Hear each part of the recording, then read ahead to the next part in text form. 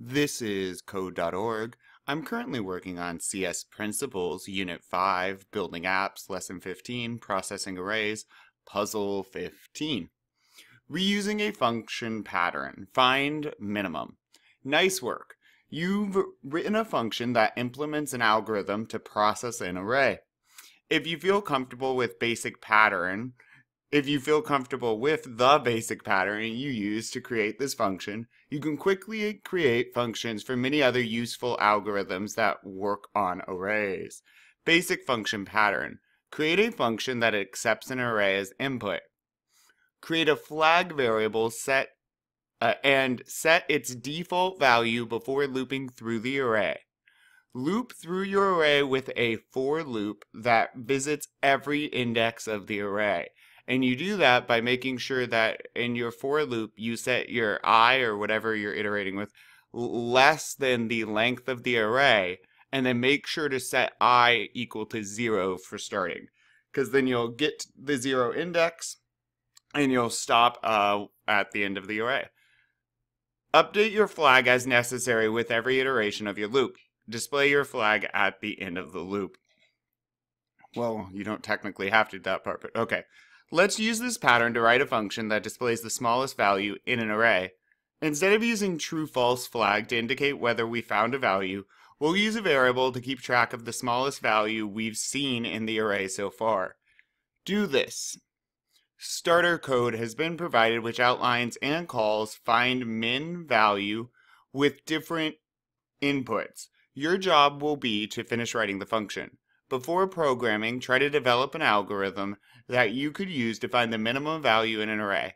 Use the pattern outlined above. Write the code in places indicated with comments to complete the function. You'll want to use min-val variable to keep track of the smallest value you've found so far. You'll want to write an if statement that checks whether the current value in the array is less than min-val. If it is, then update the smallest value. Run the code to ensure. Hint pseudocode expand. So here is a nice little hint for us.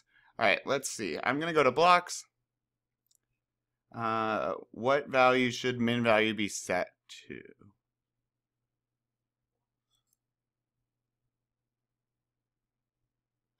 Okay, so did they say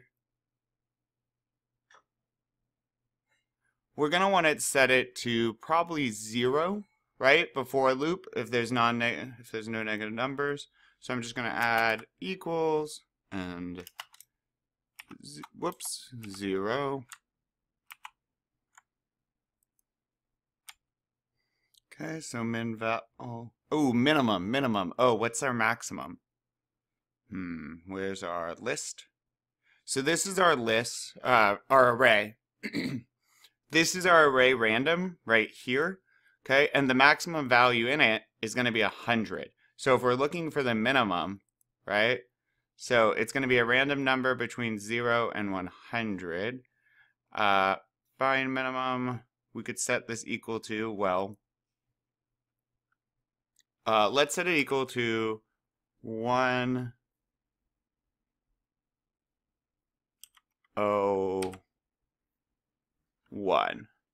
Because then we'll know that that's not a number within our function if we want to do stuff with this later, right? Show blocks. Okay, now update the minimum value on each iteration.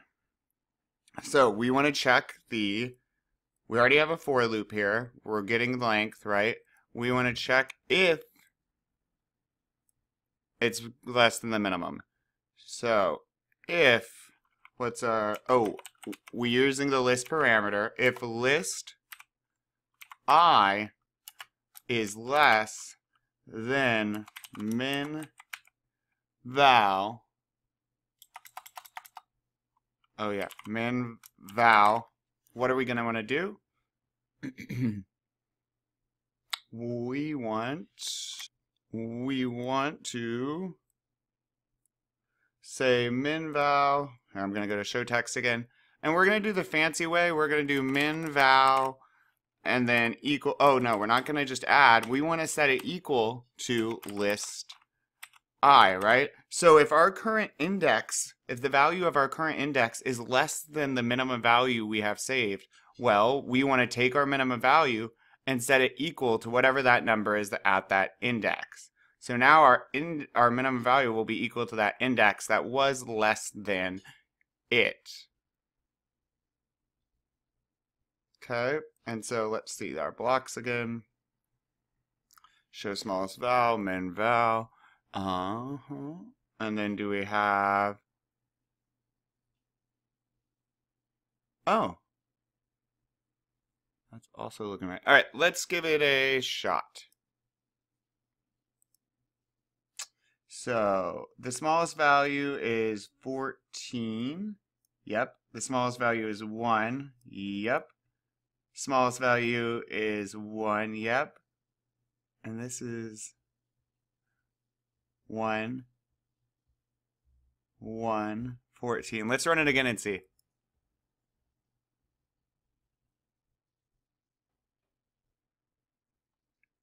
$40, yeah.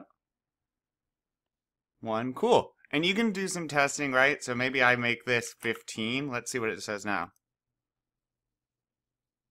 So 3. Yep. Cool. That's awesome. So again, it's tricky. You need to know about iteration of arrays, but it is just going to be another if, and then what you're going to do is in this if, you're checking if min val is less, and then don't just add to your variable min val. You want to reassign it. You want to assign it to be equal to whatever value is less than it, and that way you know what's the lowest value. Awesome. Well, let's keep going.